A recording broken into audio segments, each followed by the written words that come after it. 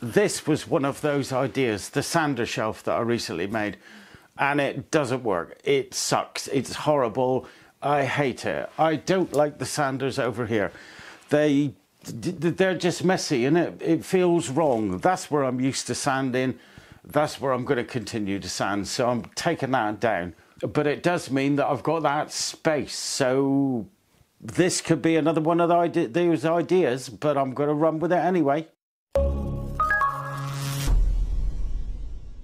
This idea is I'm going to downsize this and convert it into a smaller French cleat holder to go on the back wall. The resurgence of a modicum of site work is gratefully received because it helps with the monthly budgeting for the tools and the new sparkly bits that I keep seeing that I convince myself I need. But it also brings with it the problem that some of the tools that I've got locked down and in workshop mode, I can't afford to buy another set of them for site work, so I need to be able to take them out with me. And with that charging station that we just looked at, one of the things I did was to essentially hardwire the chargers in. So what I need to do is to take the chargers out, and I think I'm going to try just popping the chargers on this surface here so that I can literally grab and run with them if I need drills and battery screwdrivers while I'm out on site. I think for this, what I really want to do is just be able to keep the drills and the screwdrivers easy to access, close at hand.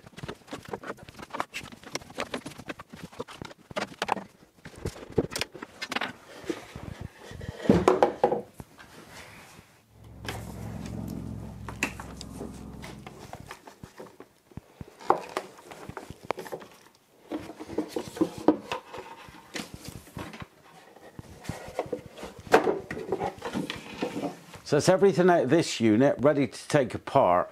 The chargers are over there on top of that base unit. I'm quite happy with them where they are. I can get to them easy, drop them in a bag and take them to site.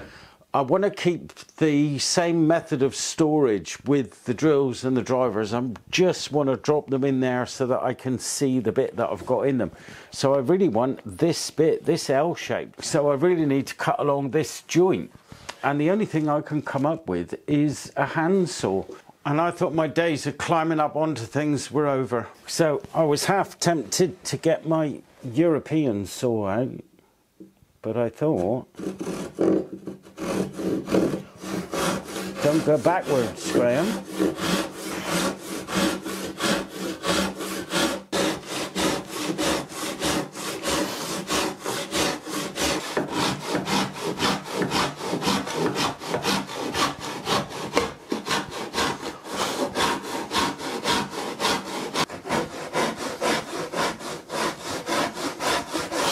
Feeling a little puffed right now.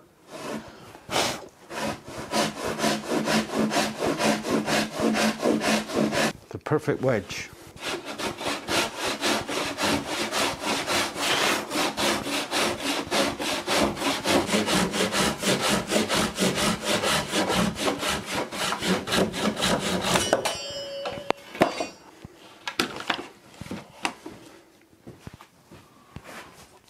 What a walk in the park. So a little clean up with the sander, and that will be a wonderful little storage shelf to go somewhere. I've no idea where, but I'm sure I'll find a use for it. So now that I've cut that off, I'm thinking that if I put a plate on top and then the cleat on the back, not only do I get to store the drivers the same way I did before, but I also get this little shelf where I could put maybe batteries there, don't know, maybe a little bit storage, drills.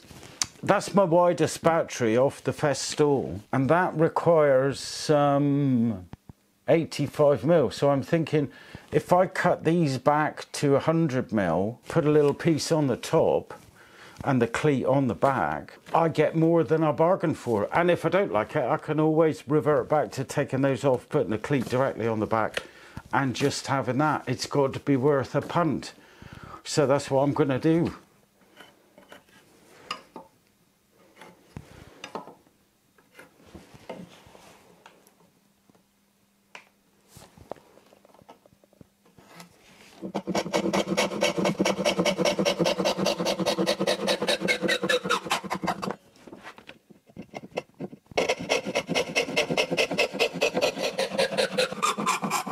waste not, want not. If I attach that little bit there, a little spot of glue and maybe a screw, then I extend the space I've got to attach a back panel. I like that.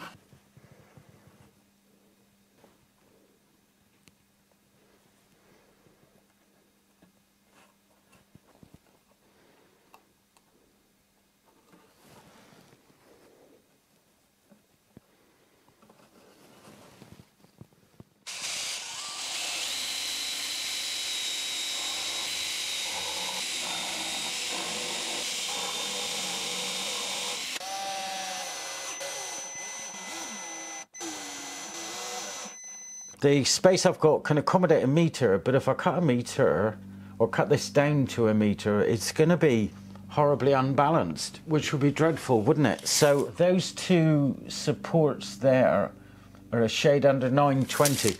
So I think what I'm going to do is cut down just beside this hole and just beside this hole, and then I can put little round, put little round, a little round, a little round, and re-beautify it again, and it'll be all balanced and lovely.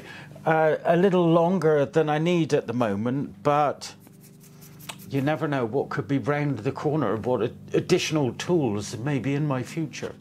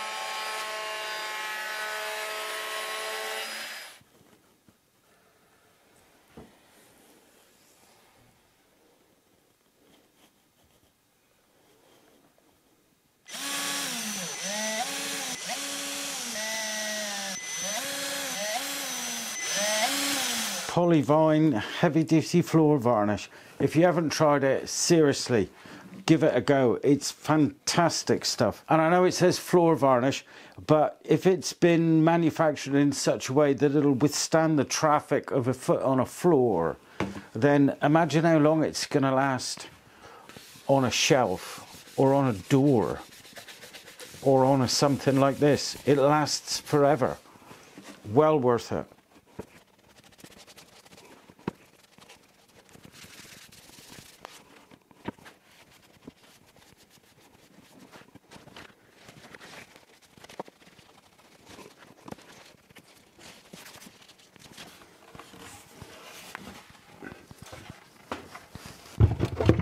I think I'm going to go for a higher up the wall.